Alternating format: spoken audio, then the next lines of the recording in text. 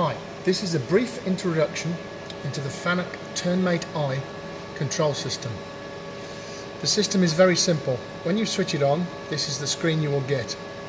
You can set a speed and save it. You can set a feed rate and save it. If you then don't put this data into a cycle, it will default to this. So let's use a simple cycle. Simple turning, outside turning.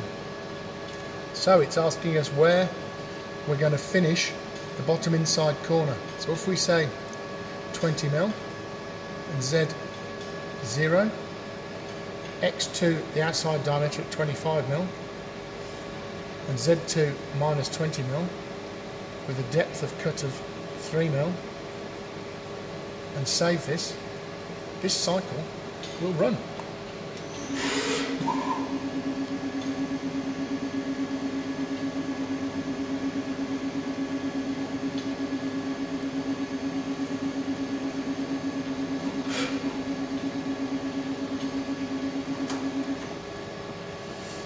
If we then look at another cycle, we have a choice of simple turning that we just did, radiusing, screw cutting, taper turning, facing, grooving, a simple profiling or a more complicated profiling. We also have the ability to add G-codes into a cycle and thread cutting relief. This is an introduction into the profiling cycle on the Fanuc TurnMate I system. As you can see, touch screen, and you can select the cycle you require. It's asking us for a depth of cut first, so we'll put this in. Then if we click on here, we can do the drawing. So if we start with X at 0 and Z at 0, then we're going to put a radius coming off to X 20, Z minus 10, and a radius of 10. This will then draw the radius. If we then take a straight line off this, at 20 mil in X, Z minus 30 mil, it will draw the line. Then, to close the profile off, we can bring the diameter out to 30 mil, Z at minus 30, and it will draw the line. We now go back. We can now save this into a cycle. As we've not given it a tool, feed or a speed, it will take the default settings that are already there. If we press go, the machine will then turn this profile, showing how quick the TurnMate I system is to program. Now we're going to show you how simple screw cutting is to use on the Fanuc TurnMate I. Press the cycle button, press the screw cutting button, external screw cutting, and we've got some questions to fill in. So XS is where we're going to start our diameter.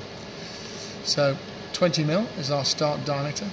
ZS where we're going to start. So we're going to start 1 mil clear in front because that's a good thing to do. XE would be different from XS if we want to put a taper in. So we're not going to put a taper in, so that remains at 20 mil. ZE is then the finish. So if we go to minus 20 mil, we'll get a 20 mil long depth of thread. For this demonstration, we'll just put 1 mil height of cut and 1 mil pitch, and we'll put a depth of cut in of 0.2 input, and we can then save this cycle and run it. On from our last video, within each of the cycles we can add further information. The direction of cut, whether we're roughing and finishing, the finishing amount, and also if we want to add one, the tool change position. If we don't add a tool change position, it will tool change in the position it has started from, making it again very quick to set. On the next tab we can select a tool. We can give it a feed rate if we don't want the one that's on the front screen. We can operate constant servicing, giving it 180 meters a minute, with a spindle maximum speed of 1000, a normal direction. The machine hasn't got a gearbox, so it doesn't need to know, and it will take that data and we can run the profile. Now we're going to show you on the Fanuc TurnMate I how to put cycles together to make a program. If we scroll across here, we see this symbol, we press on it, and we have program 1 is empty. So we press on this symbol here, we can then add cycles. Cycle 35, which is a straight turning cycle, and cycle 36, that is a screw cutting cycle. We can also give it a tool change position if required and different from where it is. So if we press this, it will put its current machine position in. Then we go to the top of the cycle, press go, and the program will run. As you can see, it will do the turning cycle first, and then it will change tool and go on to the threading cycle.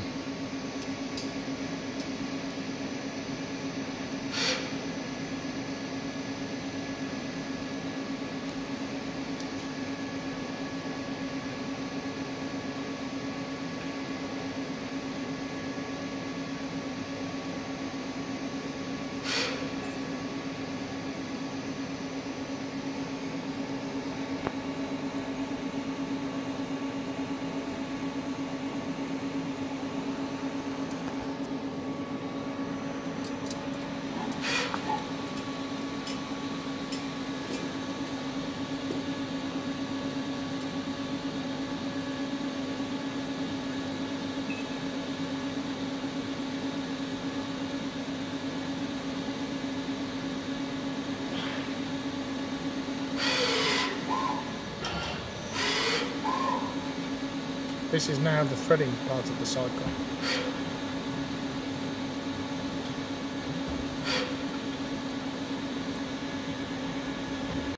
This is an introduction into tool setting on the Fanuc TurnMate I system. As you can see, when the machine is turned on, it will come up with tool 0, which can be used as a DRO for an any tool function by setting here. But we're going to set some tools, so if we click on here and then we choose tool 1, it will select tool 1. We can then go into the setting page and into the setting tab. We can then set X to a 20mm diameter, input,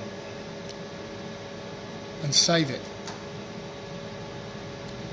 We then go back to the front page, you'll see that X is now at 20mm. Go back into the tool, setting, and we go to Z and we set Z at 2, input and save it. Come back to our front page, our tool is set in that position. If we then want to set tool 2, we select tool 2, setting, we go and turn the diameter of tool 2, which shall we say is at 22mm. 22mm, and then Z at 0.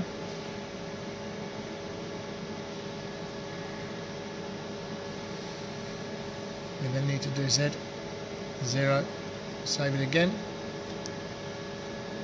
We've now set the offset position of tool 2, and so on. When we select tool 2, you'll see we're in tool 2 position. Tool 3, select it, go to the turning page, we're going to skim the diameter and we're going to say this is at 30mm, input, save it, Z 10mm, input, save it. This will then give us the position of tool 3, and so on.